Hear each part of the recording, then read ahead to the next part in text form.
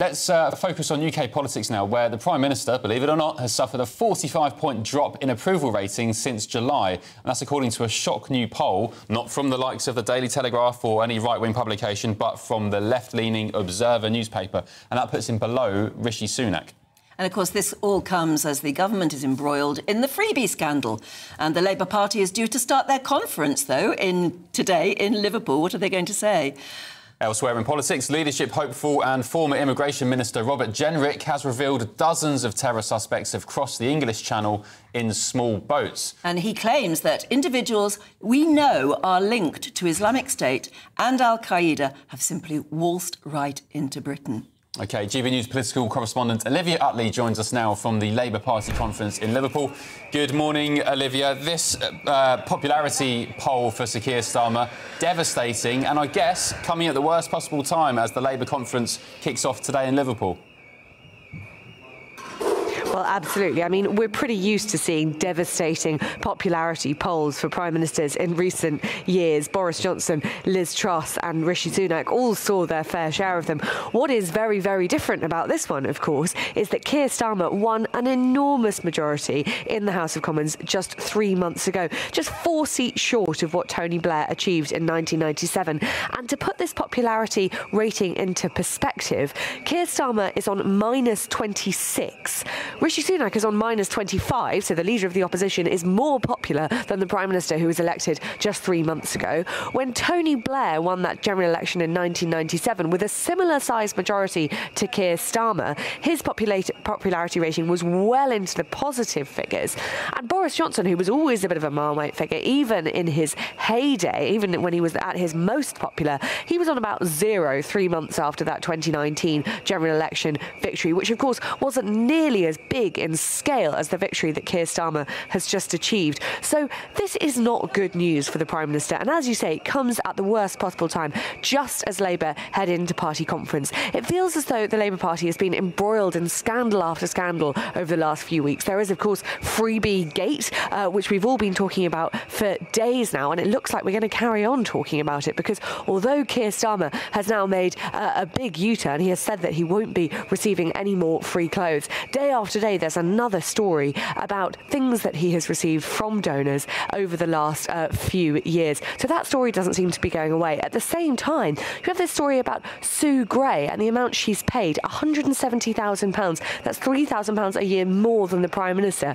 Now, that raises a couple of issues. One of them, of course, is if Sue Gray is earning more than the Prime Minister, then who exactly is running the country? That's what a lot of people in Whitehall are asking at the moment. The other issue, and perhaps this is more important for Keir Starmer, is that there are lots and lots of special advisors who are really peeved that Sue Gray is earning so much. Some of them are now earning less than they were earning when they were in opposition. And if you've got that really bad mood around the Prime Minister, even if it doesn't feed out too much wider into the country, then that is not good news for such a newly elected Prime Minister. I mean, clearly there are people within Number 10 leaking these stories, and he has vowed that he is going to find out and get rid of the leaks. But surely he should be looking at the reason why, just a few weeks into his new government, there seems to be such discontent amongst his own staffers, some of those spads that you mentioned, such real worries, concerns about Sue Gray. Well, some of them plainly hate her, don't they? Is she becoming a liability to him?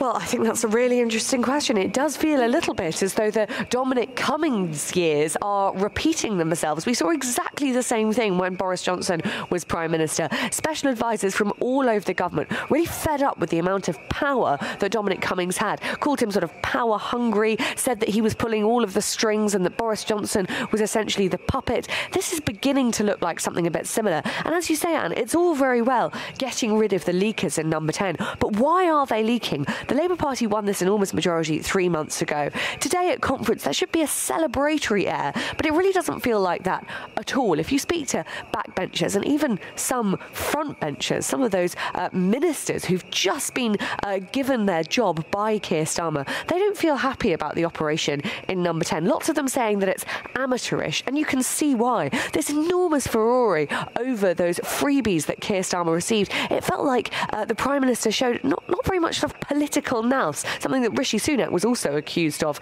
in recent months. And I think that's a problem which is going to stick by the Prime Minister. It'll be fascinating to see how this conference develops. Will we get that sort of celebratory air, or will there just be murmurings behind the hands, whispers that the Prime Minister isn't doing a good a job as people were expecting?